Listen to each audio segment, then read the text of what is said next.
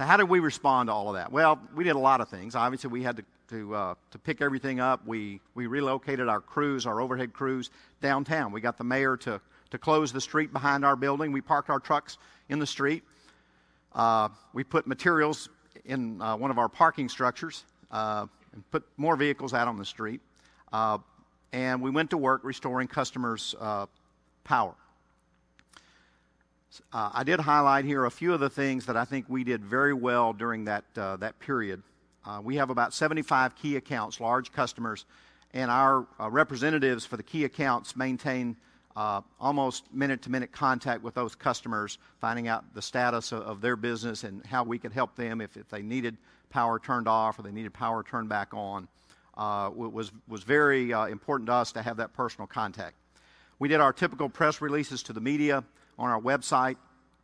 We had started using social networking maybe 6 months before the flood, and found a lot of use for social networking as we connected with our customers.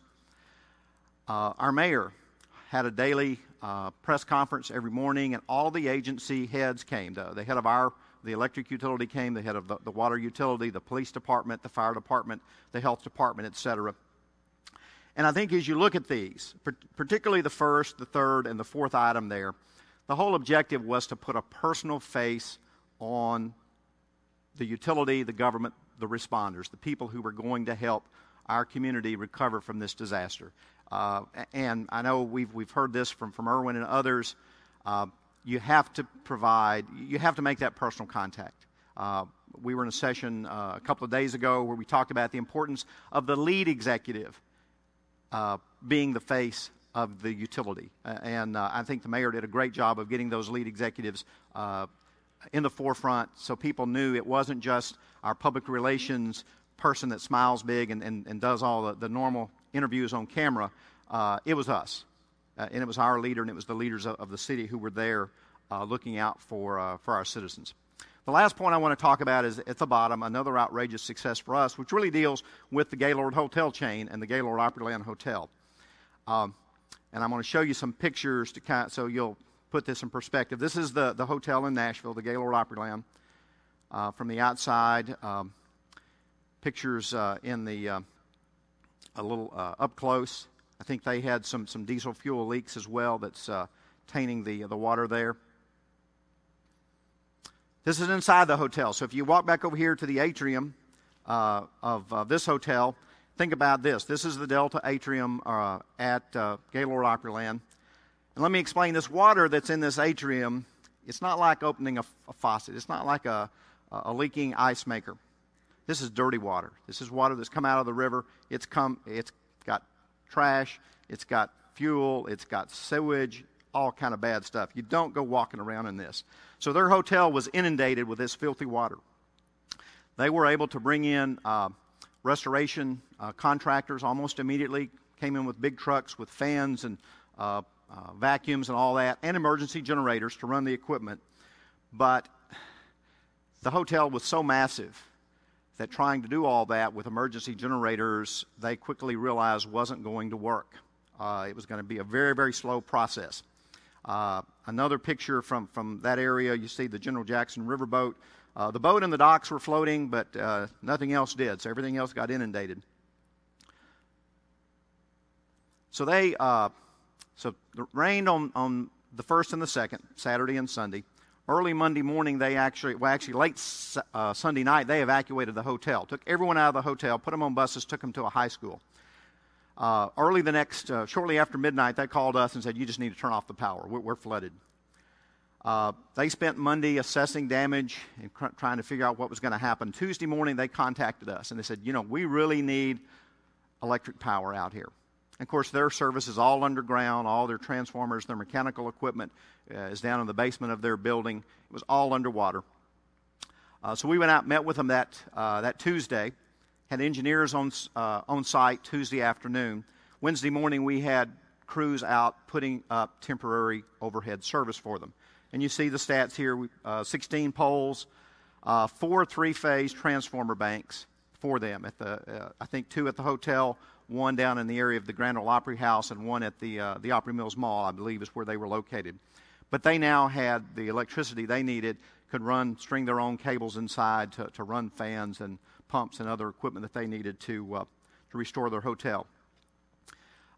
Jerry Duvall, I think you went to the grand opening, the grand reopening, November 15th. So May 1st, November 15th, they restored the hotel in just under 6 months. And Christmas season's a big, big deal at Opryland. You know, they have Country Christmas, they have the Rockettes at the Grand Ole Opry House, they have the ice sculpture exhibits, Christmas lights, decorations everywhere, tremendous amount of walk-in traffic. It was a big deal to them, a big success to them to be open by November the 15th. They have conservatively estimated that without our help in putting in temporary service, it would have delayed their opening at least another 6 months, if not longer. Huge revenue impact to them. So this was a case where, again, the utility was listening to the customer and doing what it took to deal with their issues. There were some things some other challenges that are lessons learned that I did want to cover with you real briefly. In any disaster, you need to think about protecting your own resources. Whether now we've identified West Service Center as being flood prone, so we watch the weather closely, and a couple of times since this disaster, we actually reopened after Gaylord Opryland. It was Christmas before we reopened out there. We now move the vehicles out if there's a chance of flooding there. We've not been able to move to another location, so we just have to kind of evacuate as much as we can in the event of a threat. Not the best approach, but all we could manage with the funds we had available. But it's very important to protect your own resources because it's your resources, what you use to serve your customers. And if you don't have your data center, if you don't have your bucket trucks and your people available, you can't do the job for your customer. We didn't do a real good job providing assistance to our employees on the front end. I talked about they came back to West Center and there were over 40 vehicles underwater. In the hecticness of the moment, we didn't think about how they were going to get home. So they called their spouses, they called friends. They had to find a way home that night. They had to find a way back to work the next day. And they did, but I think looking as we did our after-action review, we didn't feel like we really thought about that step forward. It was not part of any of our disaster plans. Another big problem that we ran across that I've discussed with others here and they were writing this down. Water comes up over your home or over your building, over your electric meter, and then it subsides. In our case, it subsided pretty quickly within a day or two. But everyone rushes in to try to dry out their facility, their home, their business, because mold starts to grow within about 48 hours. You rip up the carpet, you tear out the drywall, you take out the insulation, you take out the drapes, you take out the bedding, everything that's soft is removed so that the basic structures can dry out and it's not ruined by mold. So water goes down, power comes back on in a lot of these places. Sometimes the meter is sizzling a little bit because it's been underwater, may have a little bit of mud in it. Electric codes say that once a meter has been underwater that it can't be re-energized. So I personally got a call, I think probably Wednesday, from a friend of mine who had a small strip office building. He said, it flooded, the water's going down, the power's back on, we're in here, we got fans everywhere, we're trying to save our building, and you just came out, your utility just came out and turned our power off. I'm stuck. My building is going to be ruined. What do I do? This is a real tough issue because there are issues of safety, there are issues of codes, regulations themselves, and what the code regulators say and require. It was a very difficult situation to deal with. I'm frankly not at liberty to explain exactly how we went about that, but you need to write that down. If you ever have a flood, this is going to happen, and you're going to end up putting your customer in a real bad situation.